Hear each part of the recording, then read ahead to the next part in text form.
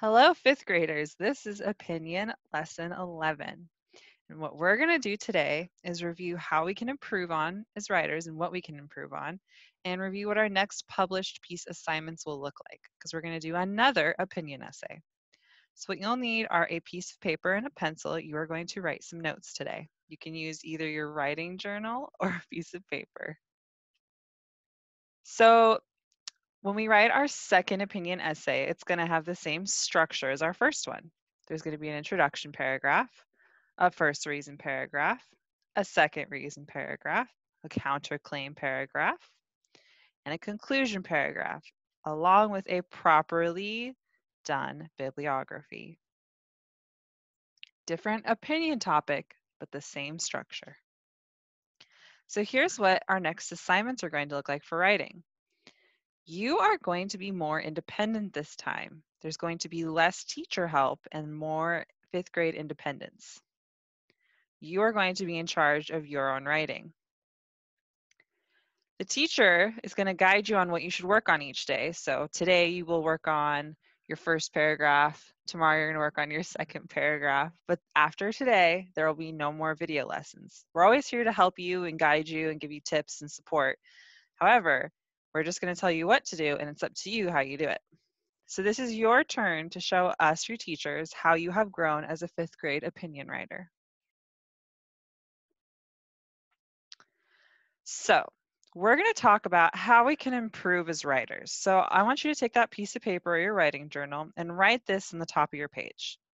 Now, I know that Miss Herman's class is using some of these videos along with my class, of course.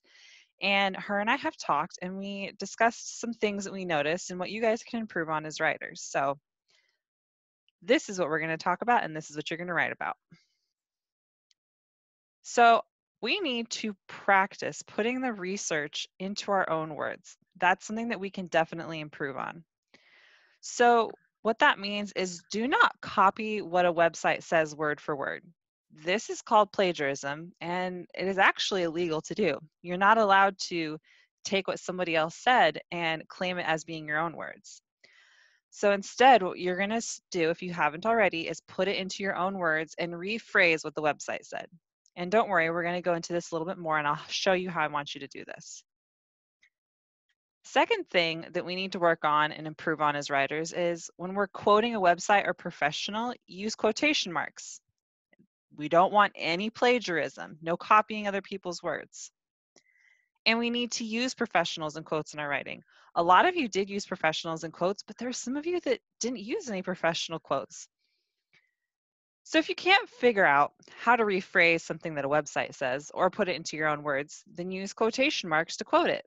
If you ever use someone else's words from a website or Google, you must use quotation marks or else it's considered plagiarism. And we do not plagiarize in fifth grade. Another thing that we can work on is keeping our paragraphs precise and all about the same topic. So make sure that your paragraphs are precise and that they stick to one topic each. So don't be all over the place talking about this reason, then this reason in the same paragraph. Each paragraph should have its own reason and should stay on the same path. We're not just going to be jumping all over the place in our thoughts because that doesn't help us. We're trying to persuade someone to think the way that we do. And if we're all over the place, it's going to be hard for them to follow and less likely for them to come to our side of the argument. So we need to make sure each paragraph is about a different topic and not multiple ones. And most importantly, I would say for sure with my class, I saw this, we need to have a proper bibliography. Follow the graphic organizer or use what the librarians gave you earlier this year. I know Mrs. Geckler and Mrs. Snyder have given you guys these pieces of papers that have a guidance on how to do a bibliography. Please use that. Because moving forward in middle school, high school, and college, you're going to be required to use a proper bibliography. So we need to start working on that now. So before we move on, pause this video and write these things down on your piece of paper or in your journal, because this is what you need to make sure you're improving on as a writer. I would say there's at least 75% of you can improve in at least one of these things. Okay, so let's first look at how we're going to use our own words. So I found this cool graph right here, and this shows you how you're going to use your own words. So basically what you're doing is you're paraphrasing. You're putting the text into your own words. You're avoiding copying the text word for word. You can rearrange similar text to similar words, or you can ask yourself if you included all the important points. So when you're paraphrasing, you need to follow this, putting it into your own words, including the main points, and avoid copying the text. So let's take a look at an example. So say I am researching about homework in schools, and this is what I read on a website. Rather than improving educational achievement, heavy homework load can negatively affect the performance of students. The stress of having to complete homework every other night can affect the student's performance in school. Students need to learn things in a classroom environment, but they also need to be able to spend time exploring other activities outside of school, spend time with friends, go on family vacation, to name a few. Now, I can't just copy this and put this into my paragraph because Miss Herman and Mrs. Troutfest are pretty smart. We know if you're using somebody else's words because I can tell when you're not using your own words because you don't talk like that. And your reader can also tell that, hey, this sounds like this would be something that somebody else said, not this person. So make sure that you're using your own words. So let's look at how I took this and I put it into my own words. I paraphrased it. I said, having too much homework can affect how students perform in school negatively. Students should learn important subjects in school, but they should also learn other things outside of school. Students need to learn how to explore other activities like spending time with family and friends, finding new hobbies, etc. So what I did is I put the text, this, into my own words. I didn't copy it word for word. I just rearranged some of these words and I included all of the main important points because the main point of this that I read on the website was that having a lot of homework, it can affect your performance in school negatively. And it's important to learn other things besides what you're learning in school. So I made sure that I talked about that when I paraphrased it. So this is a good example of how you can paraphrase something and put it into your own words. It can sound similar, but it's not copied word for word. I didn't take what this person said and tried to put it into my paragraph and say, oh, this is what I said, because that is plagiarism and that's illegal and we don't do that. All right, now let's look at quoting a professional or a website. So say I'm reading about homework and this is what I find on a website. The most comprehensive research on homework to date comes from a 2006 meta-analysis by Duke University psychology professor Harris Cooper, who found evidence of a positive correlation between homework and student achievement, meaning students who did homework performed better in school. Now, I really like what this website said, and I'm not quite sure how I can rephrase it and put it into my own words. So here's how I can quote this website and this professional. A research study by Duke University found, and then I used quotation marks to show that I did not say this. Someone else said this, but I'm not going to copyright it and say these are my words. I'm going to show that someone else said it. So I put quotation marks and I literally copied evidence of a positive correlation between homework and student achievement, meaning students who did homework performed better in school. That's how, if you cannot find a way to just put it into your own words, you can just use a quote. Quote the website, quote the professional. But don't try and say that this is what you said, especially if you're using big words like positive correlation. That's just not something that I see a lot of you guys using. So if I were to see that in your essay, I would know, hey, they're copying somebody else's words. Keeping our paragraphs precise. This is the other thing that we can work on. So I like to think of opinion writing, and I heard this once or twice, as an Oreo. So think of Oreo, O-R-E-O. Well, the O in Oreo stands for opinion. Your first sentence is tell how you feel about the topic.